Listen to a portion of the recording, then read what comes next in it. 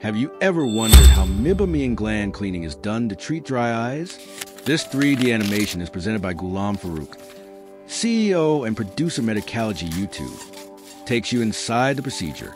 Dry eye disease often develops when Meibomian glands, tiny oil-producing structures in your eyelids, don't release enough oil. Without this protective layer, tears evaporate too quickly, leaving the eyes dry and irritated. To begin the treatment, your doctor places numbing drops in the eyes to ensure comfort.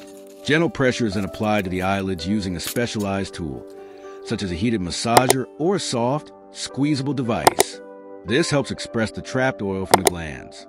In some cases, a warm compress is placed over the eyelids, followed by light massage to stimulate oil flow.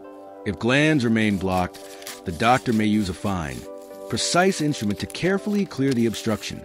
The entire procedure is usually brief, safe, and causes little to no discomfort.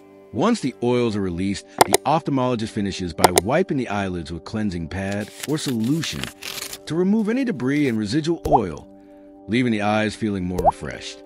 Thank you for watching. For more 3D medical animations and detailed procedure videos, don't forget to like, share, and subscribe. Tap the bell icon to stay updated.